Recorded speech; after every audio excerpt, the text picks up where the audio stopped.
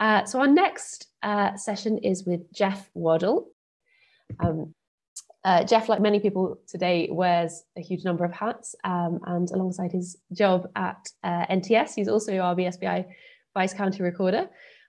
So he's coming at this from multiple angles. Without further ado, I will hand over to you to talk about your expedition to West Affric. Okay, well, thanks, Sarah. So I'm assuming everyone can hear me and see the presentation. So yeah, I'll just kick on. So I'm also going to talk about the National Trust for Scotland site, but it's not quite as famous as Ben Lawers, but even so, I think it does have a lot of botanical interest. And myself, Jim McIntosh, Matt Parrott, and Dan Watson went there earlier this year to do some botany. And this is part of recording that we do at National Trust for Scotland, and it was also great to have a couple of friends and colleagues along from the BSBI.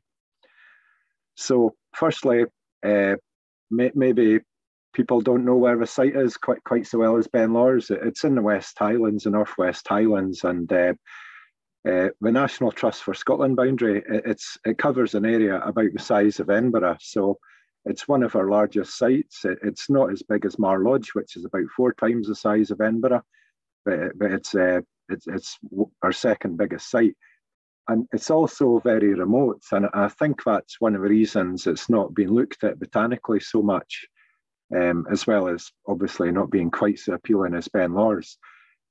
But the quickest way in is about a 9-kilometre walk from Loch Cluny in the southeast there, and that would take you to Albi Youth Hostel, which is where we're staying.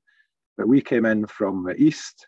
We had a lot of equipment in a vehicle, so we actually drove along a track from east. I'm not sure how far that is, but I'm guessing it's about 30 kilometres, something of that order. And it was quite an interesting trip, not only because it's such a remote area that's seldom visited with some amazing scenery and plants, but also because we were following in the footsteps of some previous botanists. A close colleague and friend of mine in the BSBI, Rod Corner, led a party there in 1974 with 3 other botanists, and he published an account of that trip in Watsonia. So it was great to follow in Rod's and his team's footsteps, not only following up records that these guys made in 1974, but also having a read of their expedition and comparing it with ours. So I think I'll start by the sort of ordeal of getting there. As I said, it is very remote, and I think in 1974 they had a bit of a harder time than we did. We actually drove to Afnamulloch to the east, and then walked in the last 3.5 miles. And they carried all of their gear, which I can't imagine how difficult that would have been. On the way out, I think they got some help with the British Geological Survey, who were there, and had this bizarre off-road machine called a NAT, apparently, which looks like it would fail all health and safety requirements nowadays, but that managed to get all their kit in and out. And we also tried to use a golf caddy, apparently, and that proved a failure because of the peat bogs and stony ground. We drove in. I don't think the video player works, unfortunately, on this laptop, but we drove in and we had to carry our gear about 5 metres up the path to the hostel, so we had a much easier time. But at one point, we did need to all get out of Land Rover and do a bit of road track repair. We had to chuck some rocks into a rutted area, or we would have got stuck. So the botanists that were there in 1974, it was an expedition organised by the Committee for the Study of the Scottish Flora, and they were doing a quadrant map of mainland Inverness-shire, so that was mapping 5 kilometre squares. We also recorded, thankfully for us, 100-metre cell resolution of the rarer plants.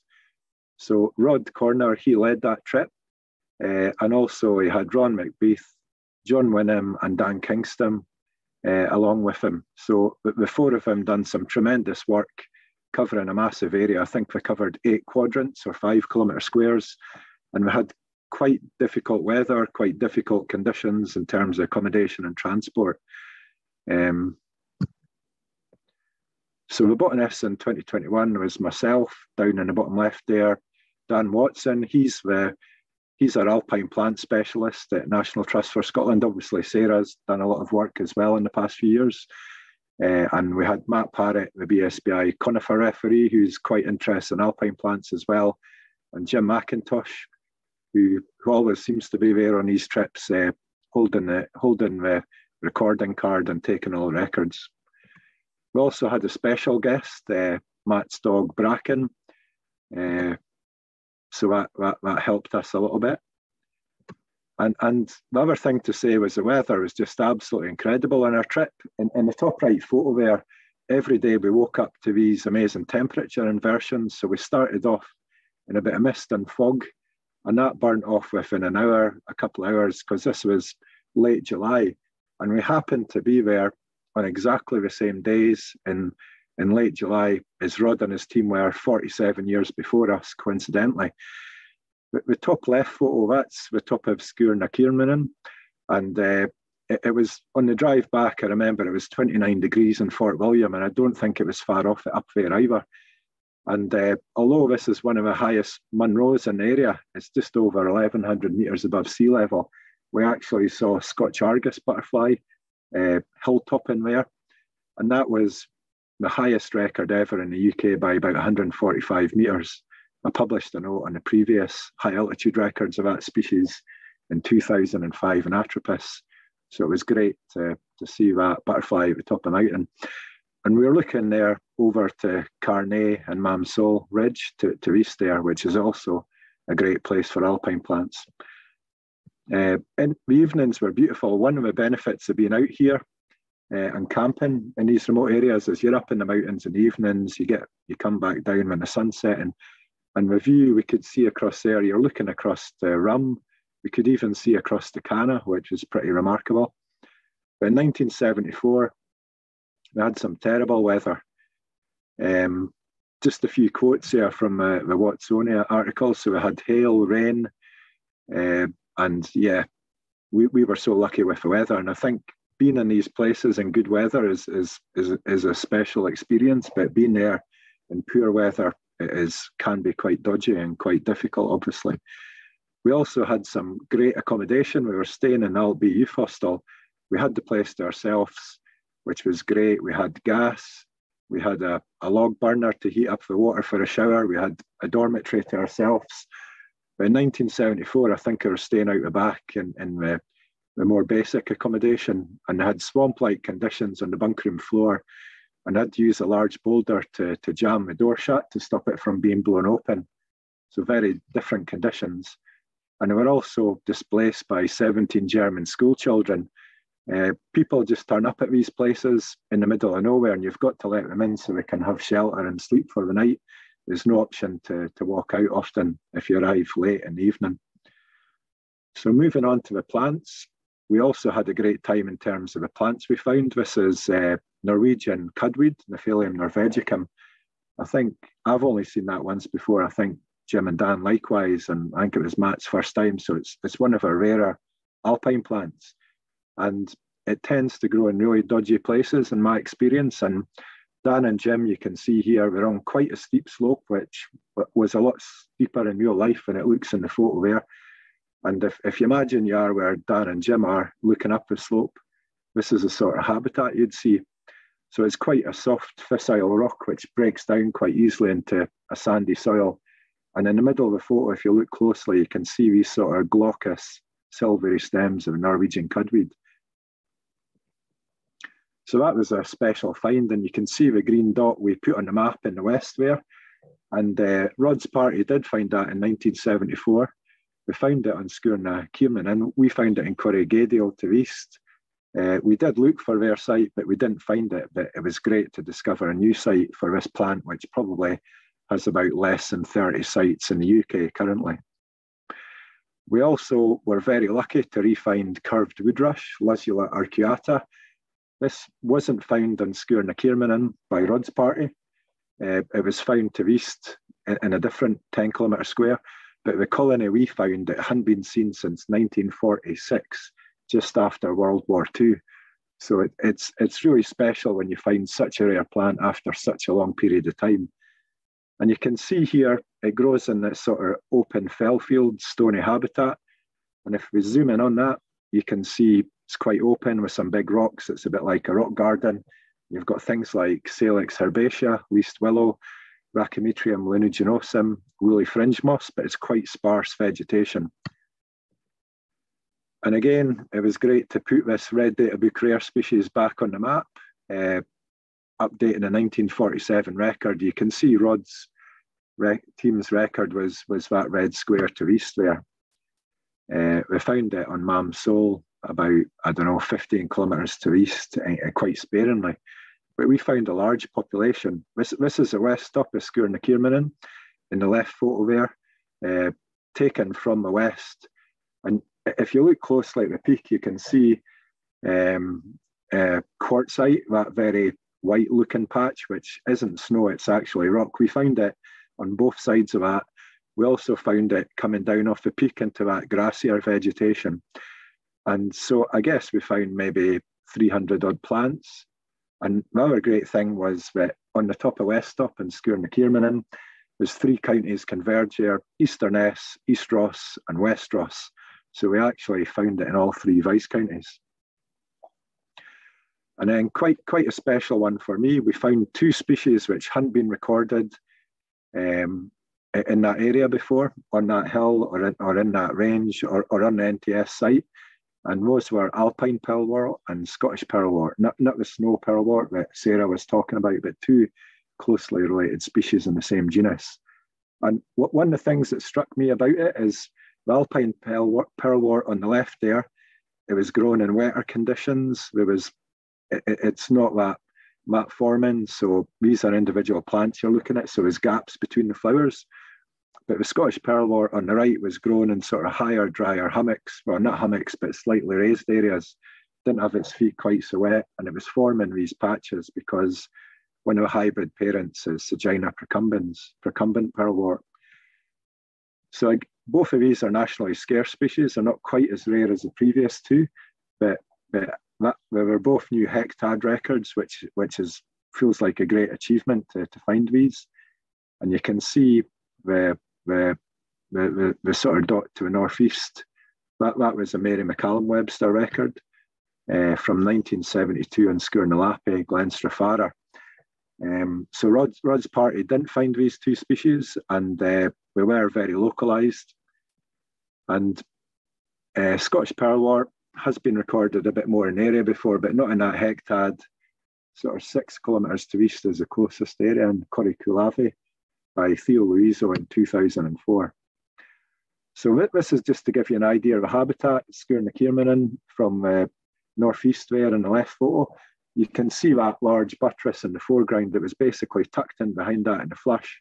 And if you look on the right-hand side photo, there's the sort of green area in the base of Upper Corrie there. That's where the flush was for both of these species. And then finally, the last sort of really special plant we found in this area was small cowwheat, Melampyrum sylvaticum.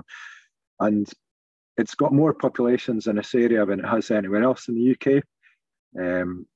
It's just got a lot of good habitat for it. And if you're into NVC, it grows in quite a specific community here. It grows in U16, Luzula sylvatica, greater woodrush, Vaccinia myrtillus, tall herb vegetation. And that's acid but humus-rich soils on ledges out of the reach of grazing deer and sheep. Dan's on the left-hand photo here, and his hand's actually touching the plant. You can see where it's grown here on this U16 Luzula ledge. So this is a nationally scarce species, and we added it in 2 adjacent hectads here. You can see in the green there, in the northwest. And this is Keast Dhu, one of the Munros in the area just to the southwest of Alby Ufostal. Apologies, the slide on the right's a little bit faint, but hopefully you can see Keast Dhu is in the sort of bottom left there, or centre left. You can see there's like 3 or 4 green dots we added. These are 100-metre cells. And likewise in Corrigadial to the northeast there, we found it there as well. That's where the photo was taken with Dan. And every single one of these was a place where Rod and his team had found it in 1974. So it just shows you when we're going out and doing these trips, we're doing this recording nowadays, we're really benefiting from the work that's been done by previous botanists. So thanks very much for listening. We had a great time on the trip, and it's really nice to share it with you. Hope you enjoyed the talk. And one final thing to say is we do these expeditions maybe 2 or 3 a year. And if anyone's interested in coming along, give one of us a shout, and it'd be great to have you along for a future one. Obviously, you have to be quite healthy and quite willing to do wild camping. Thanks very much. Fantastic, Jeff. Thank you so much. Jim, any questions?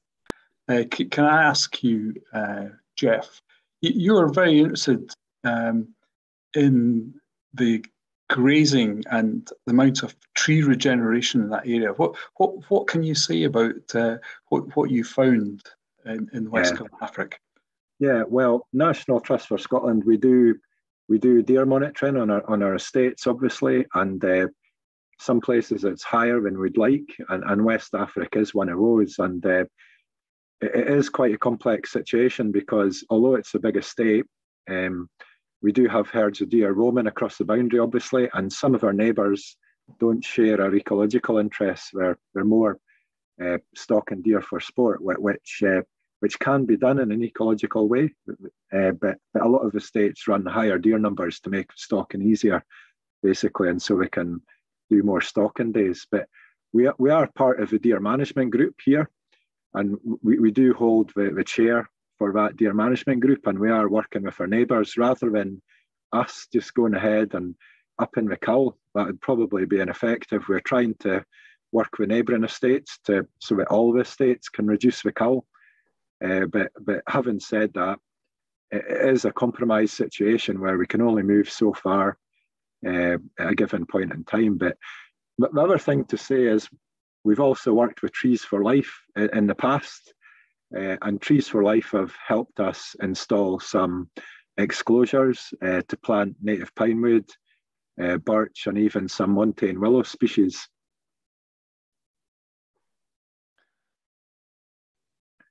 Brilliant, thank you. We're definitely getting some people who are interested in coming along with you on your next one. Might be good. Might be a good group going out. Fantastic. And lots of people just saying thank you, and thank you for inspiring them to get up in the mountains, even if it's a 9K walk in. No excuse for not getting your recording done. So that's fantastic. Thank you so much, Jeff. So Ian Strachan is asking, what altitude is the Melampyrum sylvaticum, small cowpeat, and how does it seed into such dense vegetation, do you think? Well, I mean, we were generally not finding it at massively high altitude. I meant to say on that slide with Keith Dew, there was a couple of gullies there, if you remember from the photo, and we actually found it quite low down in those gullies. And I'm guessing probably about 500, 600 metres. And the colonies in the gullies were quite extensive. It did extend down it for 100 metres. The ones on the ledges were a bit more restricted because the sort of U16 ungrazed ledges tended to be quite restricted patches. And what was the question about seeding? How does it seed into dense vegetation? Yes. I mean, it is an annual, obviously, and U16, it's got quite a bryophyte layer. So it's a good question. It's got big, I think it's got quite big, heavy seeds, if I'm right. So I guess they'll help it penetrate. And I know it's got eliosomes on it, so ants might be involved in moving it around as well. Possibly the seeds are viable for a number of years, so that would allow it to sink through the vegetation mat eventually. I don't know that for sure, though. Yeah, that's great. Thank you. I think that's all the questions. Thanks, so Jeff. A great talk. That was brilliant. Some great photographs. I really enjoyed the trip. Fantastic. Thank you both.